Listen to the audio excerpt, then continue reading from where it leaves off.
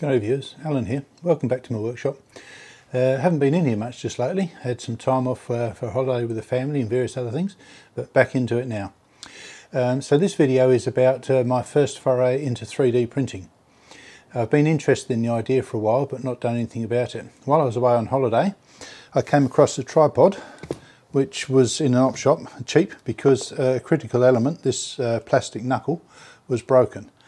And I thought, well, that's an ideal candidate for a first foray into 3D printing. So I don't have a 3D printer, but I have a friend who does. So this video is actually a collaboration with him, and you'll be meeting him in a little while. And so the content of the thing is modelling it in a CAD product, which was also new to me. Then having a look at the 3D printing side of it, and then I also wanted to make one in aluminium for comparison. So I've got a plastic one, a printed one, and an aluminium one. The CAD stuff was quite a learning curve, and it took me several days to get to the point where I could actually do something useful and produce a model for this thing. The aluminium part was also a bit of a challenge because there were quite a few operations, and working out the holding for it was interesting. Anyway, so the video is fairly long, I'm afraid. It's, I don't know, 40-50 minutes or something. So better get into it. Okay, so having a close look at this piece, see how it's supposed to be with that through there. And there's a pocket here for the nut, because obviously you don't want that screwing into plastic, wouldn't last very long. So those are the key bits, and it's intended to fit around that stub. So let's have a quick look at the size of this beast. We can see it's about 45 or so long, probably about 25 that way, so it's quite a small piece.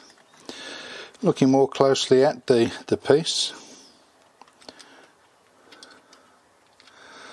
we can see there are a number of features in two types. There's features that are there for touch and feel and appearance, and then there are some which are really important dimensionally and positionally.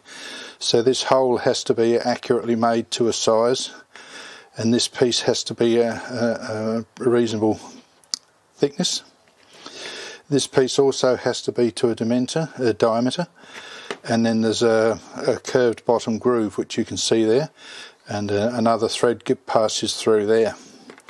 So the relationship between that groove and this is important, and of course there's the screw hole going down through there. So there are those structural features, and otherwise we've got a whole lot of ornamental type things, the curves and things that make it a nice safe and pleasant to handle, but there's quite a lot of discretion about how to actually deal with that. Okay, so this is intended to be very much an overview of the process I went through. There are lots of online tutorials that you can find for this product which will show you all the details. This is going to be about 10 minutes and just quite an overview of the steps in the process to give you a bit of a look and a feel. So I've just opened the product and clicked on New to create a new model. This is how it comes up. So we'll start off with part design, and we need a body, and then we'll do a sketch within that. We'll be in the XY plane. So this is our basic drawing board. Now if you visualise the item we're trying to make as having two separate areas above and below the equator, the piece above is the clamping block, shall we say, the piece below is the pivot block. So we'll start off by modelling the clamping block. So to do that, I'm going to start with a circle, and we'll set the diameter or radius of the circle at 12.7 for 25.4 diameter. Get a couple of lines on here, and anchor the ends of the lines on the circle, like that. I'd like these two lines to stay parallel to each other, and for the two of them to be 13.5 apart. So now I can make these two lines equal, and I've got a fully constrained sketch, so all of the items you can see in the sketch now are defined to the product. It says fully constrained there. Now the basic shape I want is what's bounded by these 4 points. I don't want these bits here and here. There is a way to delete them, I believe, but I don't know what it is. So what I'm going to do is delete the circle and recreate the curved elements like this. That's one. We'll set the radius on that to be 12.7. Yep. And then we'll do another one over here.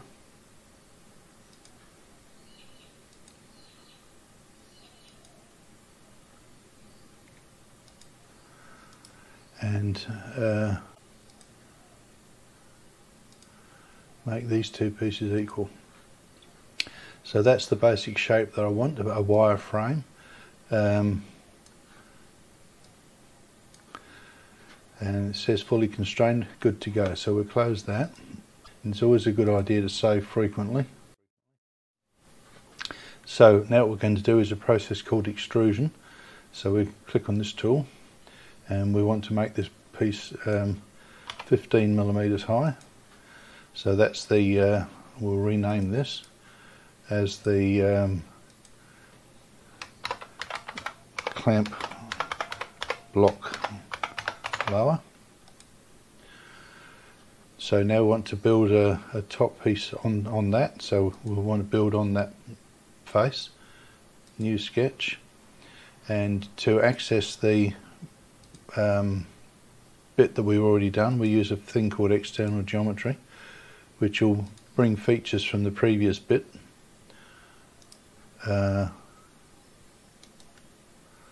forward so that we can access them. And we're going to put a couple of points on here.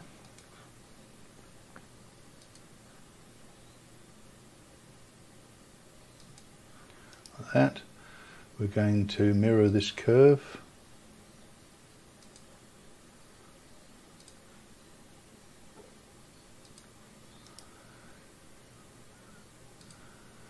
Confirm that the radius for that is 12.7 with the constraint. Then we're going to put, want to anchor this point as at the halfway mark. So I think we need to do that. So we'll do from there to there, and from there to there. And to make sure this piece is in the middle, we use there's I'm sure lots of ways to do this, but what I'm going to do is put a bit of construction geometry, which is in the model but won't appear in the final result. So now that lets me make that line equal length. That guarantees that this point is in the middle, and I want this line and this line to be the same length. Now I need a line to join here.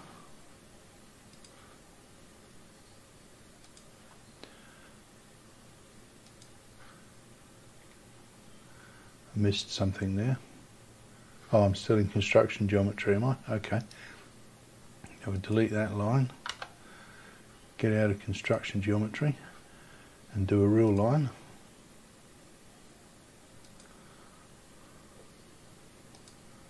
Right. Now there's something's partially redundant. Don't know what that is. Let's just get rid of it. So now we're fully constrained with no redundancy. And you can see what this wireframe looks like. So we'll get out of there, and now I want to rotate or revolve this around on top of that. So we'll click on the revolve tool, and we only actually want to go 180 degrees. And so there is the shape of our top piece. And so we'll rename this clamp block, And now's a good time to save. So because this is only intended to be a look and feel, not a detailed how to, I'm going to start jumping ahead. So we've done this clamping block, got that. So next thing to do is what I've called the screw boss. We can see what that looks like. So that's a piece that's going to extend up from the bottom, and the way we do that is to put a circle and do the extrusion up. Then I wanted to get a hole through it, of course, up through the middle, same deal. Another hole, or it's another circle, and extrude it up through the middle. So that gives us the basic shape. Moving on, want to get to a cutout for the nut to go in. So same deal, we go to the sketch, mark out a rectangle to extrude upwards to create that cutout, as you can see. Next thing was to get the big hole through the middle.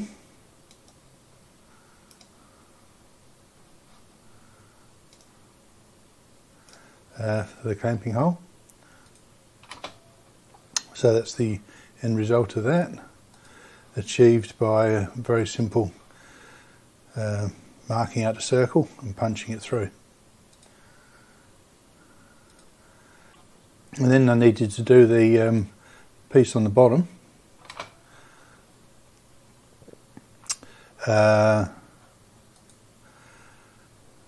What I called the pivot boss, so that was another revolution. So if we dive in and have a look, I put a wire frame underneath that lot, and all of this lot was designed in the XY plane, but this was done in the YZ plane because I had to rotate it around a different axis.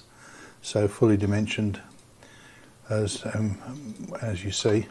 Oops, when we do the rotation, you get the whole thing. So really it doesn't take very much to get these things happening.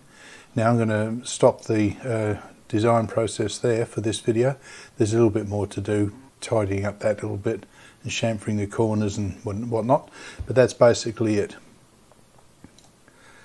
So then the thing would be to export that.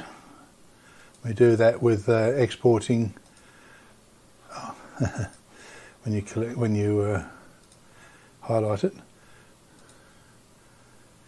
export the thing to an STL file, and I've already done that, so it's sitting there.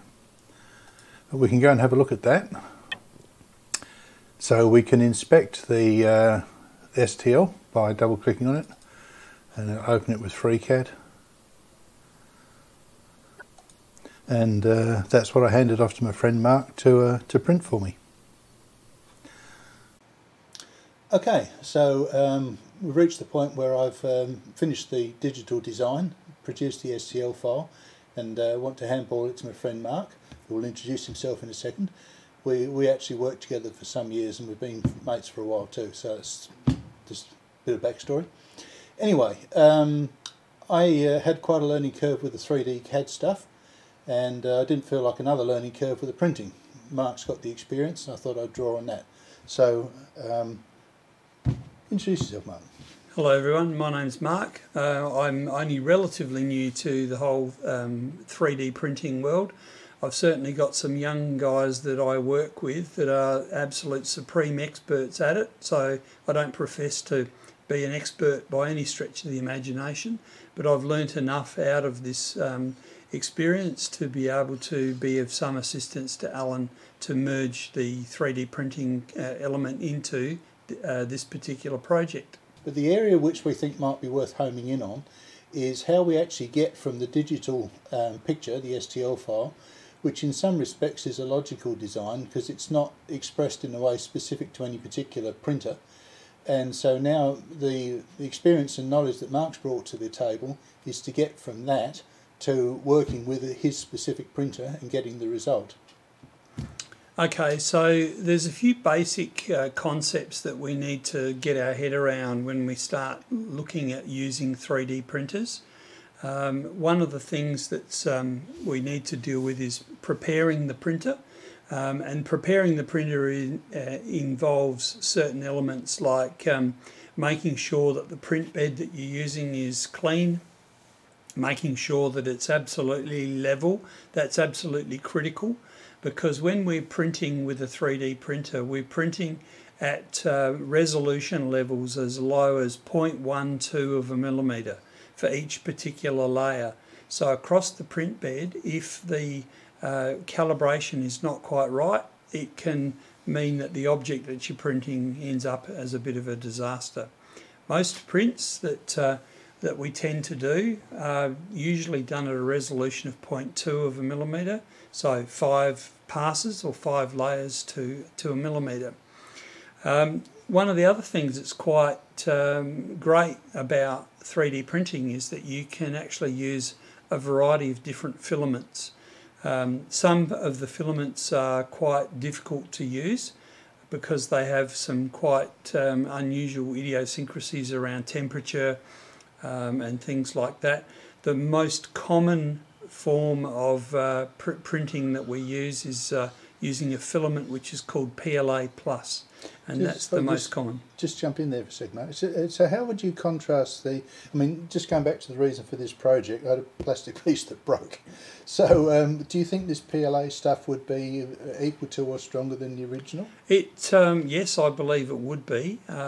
If we're trying to do something that needs a bit more resilience, we might try and print it in ABS. But ABS is, to be honest, I haven't had a huge amount of success printing in ABS because it's got, as I say, a few idiosyncrasies, particularly around temperature. And if I actually look to the experts that I work with that play with this sort of thing all their time in the spare time, predominantly they print in PLA+, and they've created some massive objects out of their 3D printing exposés to give them what they want, and they've done it quite satisfactorily with PLA+. So one of the things that once we've determined what particular filament we're going to use, and we've actually set our printer up and made sure it's clean and all those sorts of things, probably the most critical step in the process is that when you commence with an STL file, which Alan mentioned earlier, is the output file from the CAD program that he created, that creates effectively the 3D object. That file needs to be massaged into a language that gives the printer every absolute command that it needs to be able to print that file. So for example, it needs to know that it prints a certain amount of length along a particular dimension at a particular layer, and then it goes off somewhere else and prints something else before it goes to the next layer. It also includes elements such as the temperature that you're going to be printing at, the speed that you're going to be printing at, and another very important factor is what is called support. Now, I like to call support a little bit like scaffolding. Bear in mind that when a 3D printer starts printing, it starts from the base layer and builds upwards.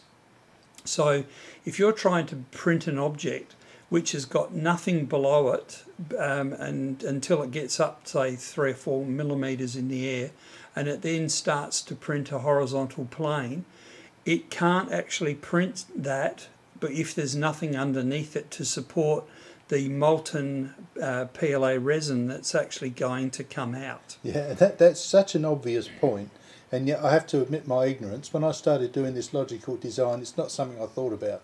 So there's a big hole through the middle of this thing, and I didn't really give any thought to, well, how's that going to work? Because there's nothing underneath it. So what happens then is that you command the printer to build a support layer underneath it, a scaffolding layer. And the scaffolding layer certainly doesn't need to be the density of what it is that you're trying to print. For example, if you decide that you're going to print an object at 100%, and I'll explain that further in a minute, these articles that we've printed for Al and I have done these at 100%. Underneath it, when it builds the support layer, it might actually build it as if you like a hexagonal cross-hatching or lines or those sorts of things. A bit of a honeycomb. Honeycomb type shape is another one. In the printer software, there's an ability to choose, I think it's about 15 or 20 different structures. But basically what happens is that support layer gets built so that it has enough strength and enough spacing with it to be able to actually print a layer when you get to the layer of the actual object in a continuous form. So for example, if you were trying to actually create something with a support layer that was, say, 10 millimeters spaced apart, then when you try to print something in air, it's not going to be able to do that because it will have sag. So your spacing for your support structure tends to be smaller. This is all sacrificial, of course, because when the object is finished, you basically break that component off. You have to give some consideration to the way that you're going to orientate this object, depending on how you're going to be able to break away the elements. And I've got two examples here. This particular one here, I have printed this from the side up. So if we imagine that that's the article that Alan has been trying to print, I've printed it such that it starts building from one side. And if I separate the pieces, you'll see a square cross-hatching pattern, if you can make that out, which actually shows the support structure underneath it. And then when it gets to the point where it knows it needs to print the object, it then starts printing a solid. The consequence of that is that sometimes when you actually print an object with the support structure, sometimes it means that the cleanliness or the smoothness, for want of a better word, in a particular dimension might not be quite right to your liking. So if I look at this particular item here, this is one where I printed it vertically. Far better looking item than this particular one here. They both serve the purpose, and that you can mitigate to some degree some of the issues with the way that the cleanliness of the print by doing some post-production filing and things like that. But this particular item here, which is straight off the printer, this is by far a better piece. I suppose one thing that's probably a key takeaway from all of this, though, is that the speed to actually get an item like this out. I've had a few instances where I've made components for friends, this one being one of them, where the file literally has been emailed to me late in the evening or sometime during the day, and a couple of hours later the object's been printed and there you go, there's your object. It might not be necessarily to the quality of what you might be able to produce out of having a very good lathe and mill, but not everyone's got that capability. And if you actually look at the cost that a lot of 3D printers have come down to now, it's incredibly cheap for the quality output that you can get out of it. So that is a big win. There's 3D printing has infiltrated so many different industries these days for prototyping and in actual fact making a lot of production parts. Even the first piece that Mark made for me, because when I first did the design I wasn't sure, of course, whether it would work or it wouldn't, so he printed it in draft mode, and in draft mode the piece was actually pretty much hollow. It was just an outer skin to proof of concept and dimensions and such. But I actually took that away with me. I had a week's holiday down at Victor Harbour, and I took it away with me, and we used it for a week, and it worked. And it was actually only when I got back, and ironically I pulled the tripod apart to try the aluminium one out, and I broke it when I was pulling it apart, and then I could see that it was actually hollow. These latest parts I've actually made for Alan at 100% density, but it's quite common in 3D printing that people produce parts that are actually hollow, and they use, one of the things you can specify in the software is what's called the infill density, and the infill density that's quite commonly chosen is 20%. So you know, I can think of some items that have been produced at a place where I work which are quite large. If they were actually made as 100% solid piece, they would consume kilograms of PLA resin and take weeks to print. Whereas when you're producing something that might be more of a visual item, or even something that still has some strength requirements, it's quite amazing what you can actually build out of something that's only got a 20% infill density with the appropriate internal support structure. Alright, well look, in the interest of trying to keep this video to a relatively short time frame, or acceptable time frame, I think we better call it there, Mark. This is clearly a huge topic, and I started out with what I didn't know would have filled all of the books on 3D printing. I feel like I've come along a little way. I wouldn't say I've come very far with my knowledge, but a little bit. Thanks very much to Mark's patience and his support. So, no worries. Yeah. Maybe we'll come up with some more collaboration projects. Yes, I'm sure we will. Yep. Okay, so now I've got to move on to the rest of this project, which is to make the piece in aluminium and using conventional machining, so sort of lathe work, mill work, dividing head, etc, etc. So let's get into that and see how that all worked out.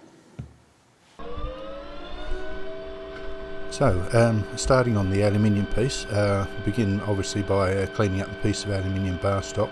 So I'm going to face it off and turn to the OD. But the inserts I'm using to do this I was put onto them by Matty of Matty's Workshop, and they're TNGG 1604, and the 0.4mm nose radius and the cutting edge geometry just do a really superb job of putting a fine finish on.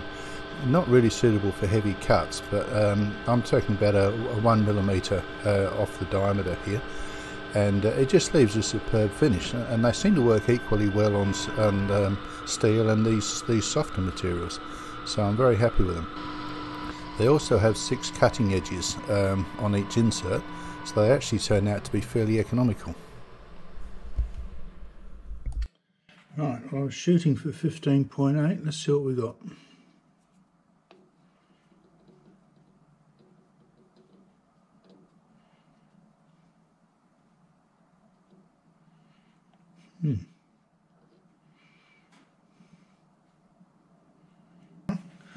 Just testing the fit here.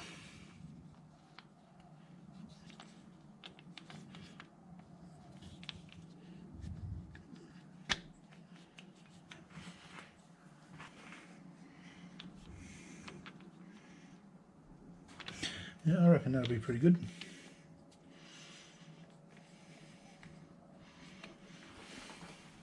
So I had to grind a profile cutter to do the 5.5 wide groove. So I'm using my grinder accessory made from a wheel cylinder here, and it works pretty well.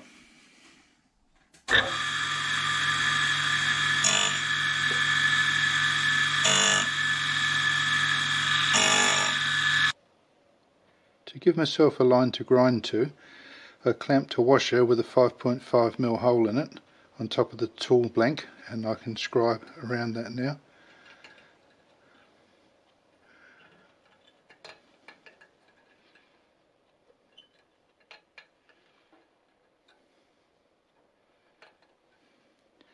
And that should get me close enough, I would think.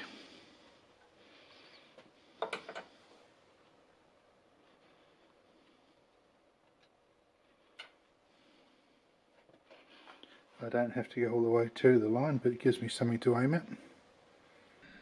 Right, so I finished making the form tool and ready to start here. This OD is 15.8, and I've got a 2mm parting blade here, so I'll plunge that in to reduce the diameter at the bottom of the groove to probably 11mm, and then come back out and do a cut each side, a little somewhat less, and then hopefully the form tool will be able to do the rest.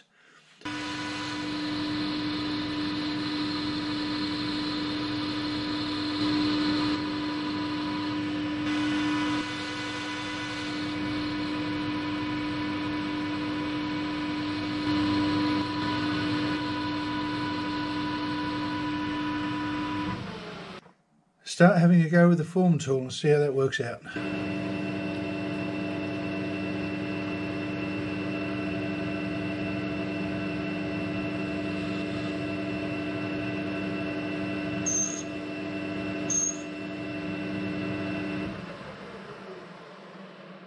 It's not happy. Better check that it's on centre. And it looks pretty good. So I'd say I haven't got enough front clearance. Going to adjust the tool. Okay, so I've got the tool reground with more front rake. I might just check the centre height again. That still looks alright. See if we do any better this time.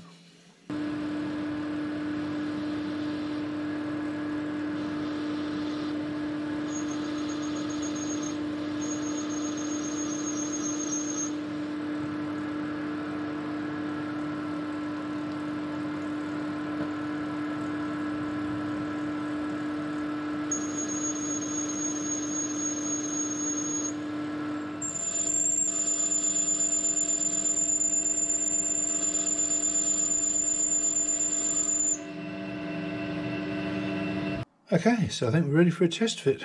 There's a bit of scope obviously because it's a split thing, but it'd be nice if it's a close fit.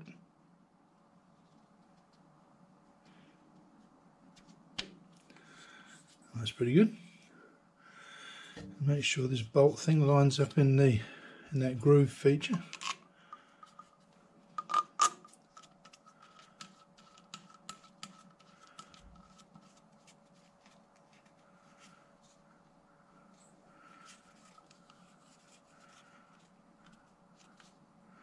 That seems to work alright. This is only a lightweight tripod. I mean, I'm sure I could wrench that round, but I'm sure that's got enough grip to get the job done. Right, so now I've got that sorted. I want to make the next part of it, which is this bit from here to here. So that's got to come down to 25.4 for 8mm, allowing for a 1mm chamfer here.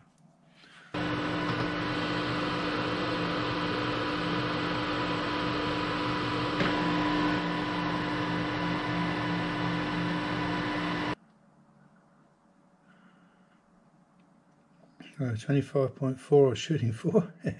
Doesn't get much better than that. I guess that finishes the easy bit. Part it off and get started on this upper end, which will be a bit more challenging, I think.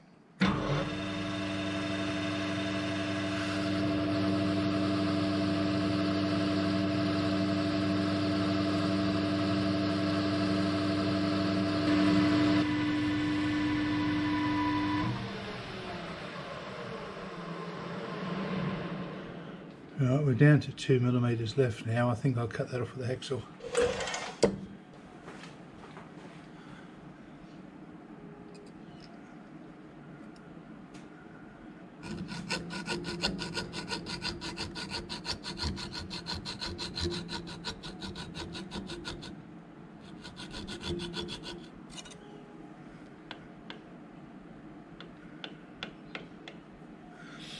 There we go. So I've put that back in the chuck the other way around so I can face this end off, and I just thought I'd just check the run out. I don't know if you'll be able to see that, but looks like the run out's about a 0.01 of a millimetre, so half a thou or something. It's pretty good for a 3-jaw chuck, isn't it? Okay, let's face that end off.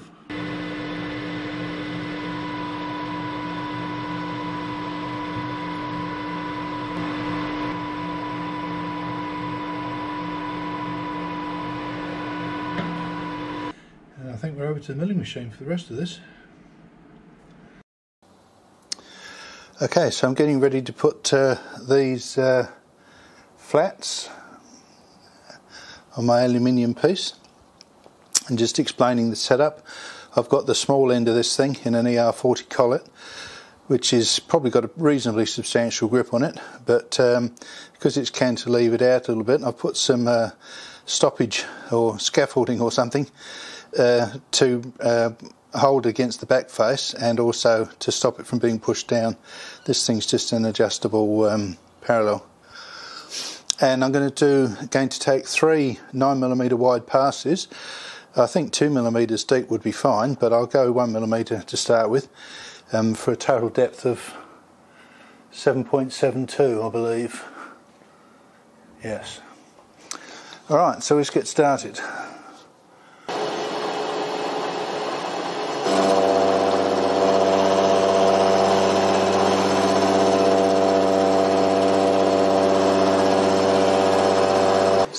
Coolant's making quite a mess. Let's see if we can do without it.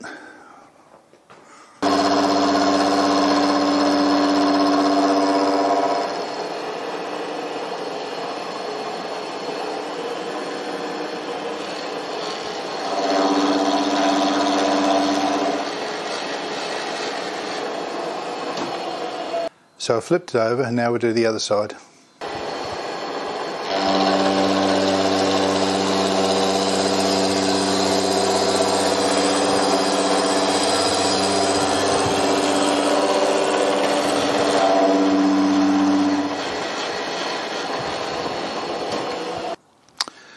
So now I need an 18mm hole perpendicular to these faces, and this is an 18mm annular cutter, and I've checked them out before. They cut a hole pretty darn close to size, and in this situation it's going to be slotted with a clamping screw. It'll be good enough, and it's quicker than using a boring tool, and I just don't need that accuracy.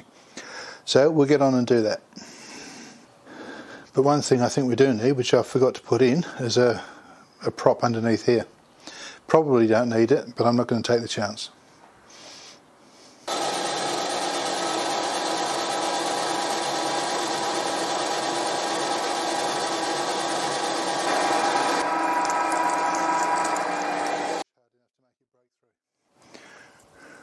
But as you can see, we're through. Right, let's pull it all apart, clean everything up, and see what we've got.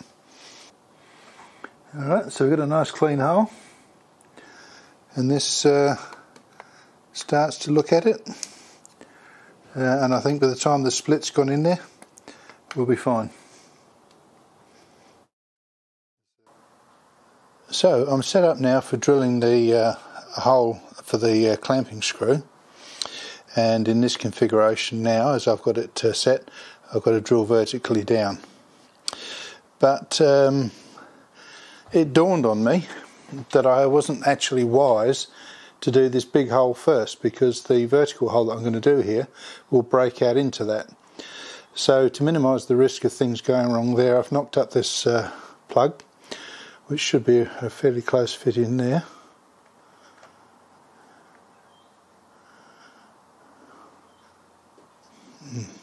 Perhaps it's too close.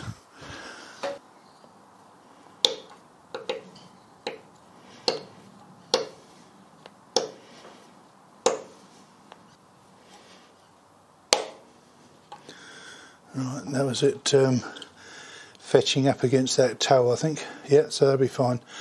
It's probably a good thing that it's a really firm fit, because now when the drill breaks through, it won't try and rotate that and jam itself, so I think that's probably good.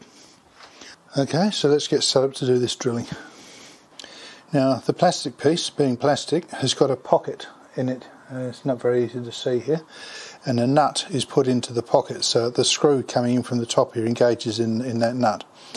But aluminium's slightly sterner stuff than this, so I'm going to try not bothering with the pocket. I guess I can always come back afterwards. So the plan is to drill a hole down here.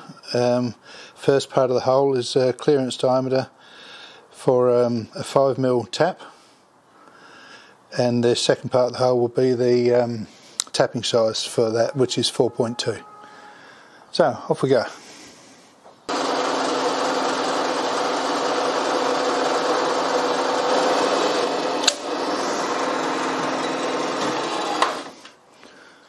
So I think that'll be it.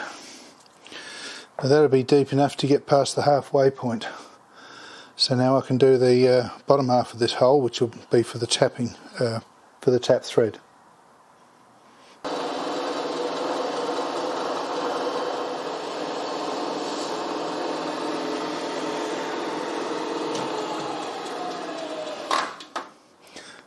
It's just, I can see it's just touching the top of the hole there. So that's it. Well, anyway, that's most of the work done, so I can put a 4.2mm twist drill in there now. Okay, so I'm cutting the thread, and it's just dawned on me that I might be wasting my time doing this because quite a bit of the thread below the centre line is going to be blocked out by this hole through the other side here. So I might finish up having to put a pocket and a nut in the bottom anyway. But we'll carry on, see how we go.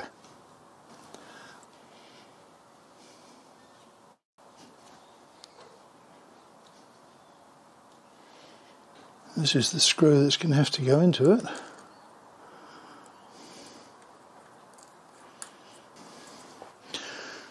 Alright.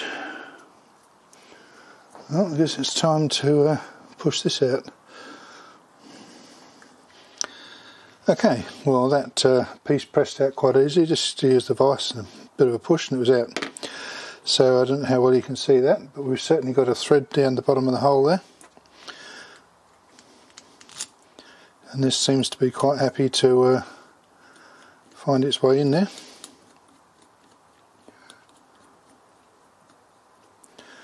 So that's actually got a reasonable thread engagement at the bottom there, so I think that might actually work out alright.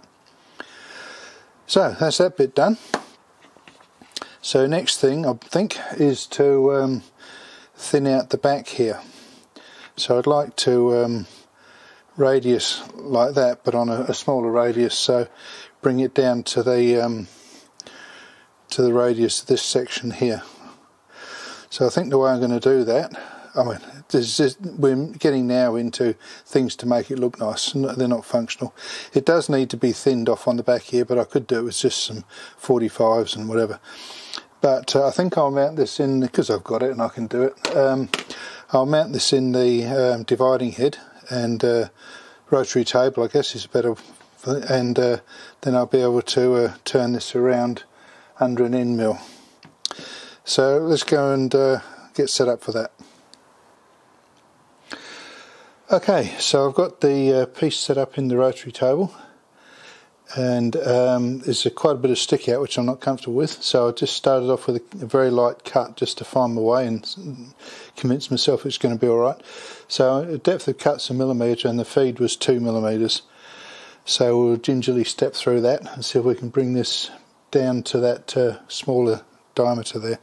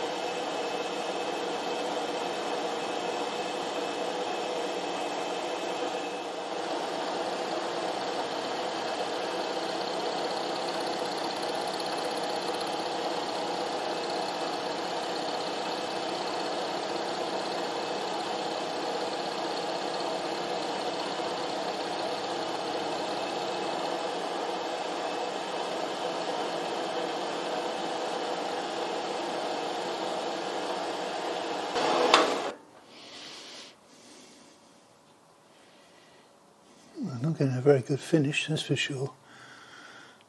I'm not actually sure why that is either. But I suppose it'll clean up afterwards with a bit of sandpaper or something. Just make sure I haven't got too close. No, that seems to be alright. We come down for what I think will be nearly the finishing cut, we'll see. Another millimetre anyway.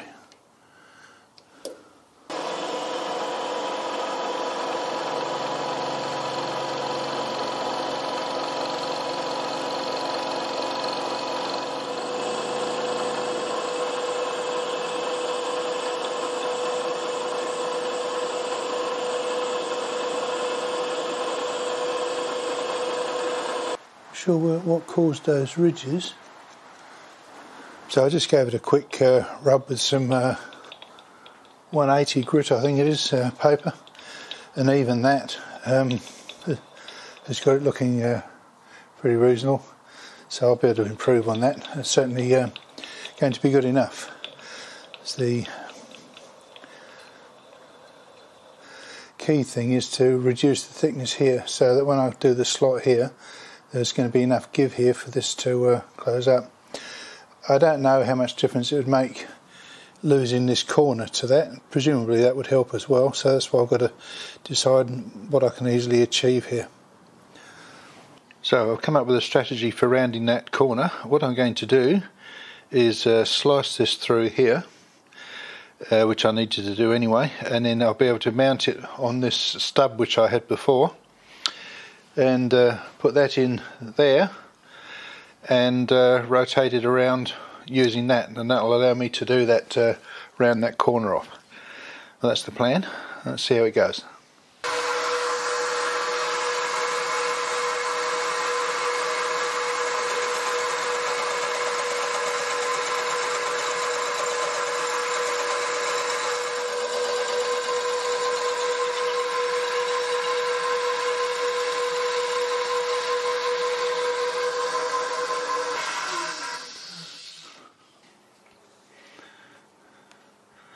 Right, pull it all apart, mount it on this, in there, and bring it back. Alright, we're set up to go now. We've got this on there. I'm going to try taking 0.5 millimetre depth of cut with each rotation. We'll see how that goes.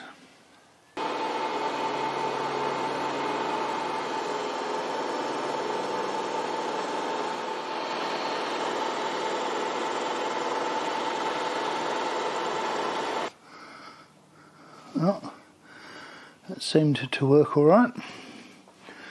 Now it'd be nice if I could get some sort of a chamfer on that corner. Let's see what's in the toolkit.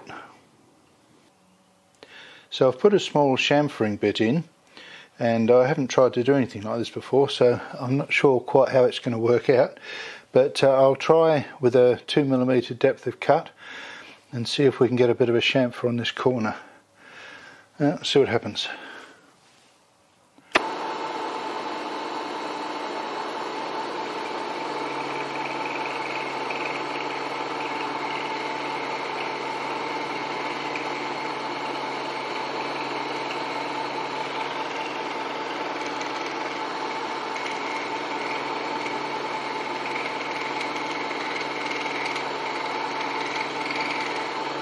I'm going to go a bit faster, I think.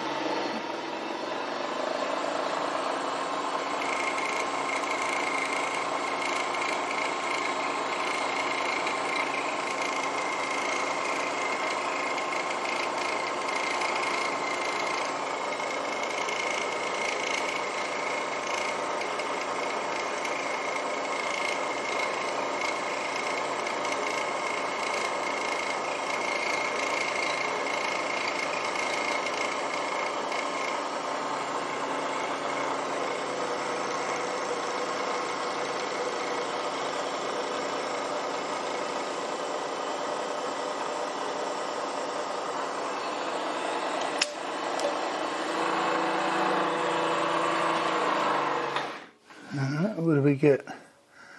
Oh, that's not too bad.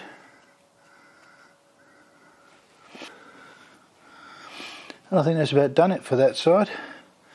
So we've got to turn this off and turn it over and try and do the same thing on the other side. Right, so it's set up to do the other side. I've got it all in reverse, but I have to start here, so I have to plunge in 2 millimetres.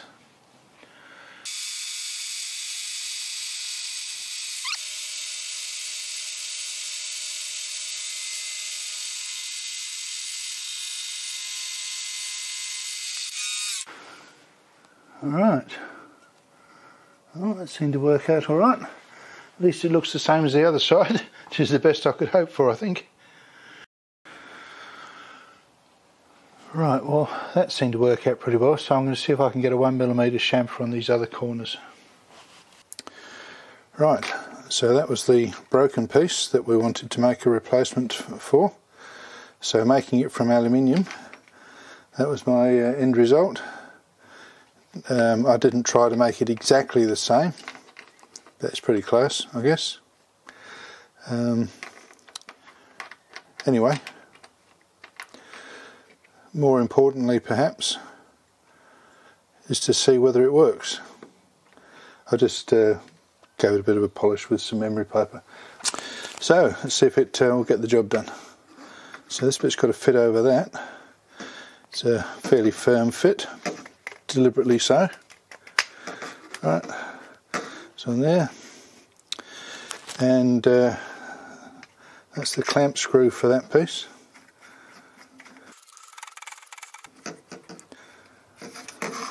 That's all good. And then this piece, where does that go? Go like that? Yeah, I think, yeah, it goes like that.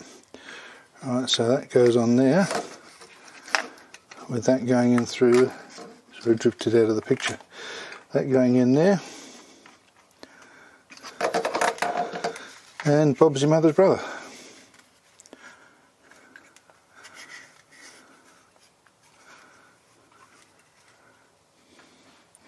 So I think that's all fine and dandy.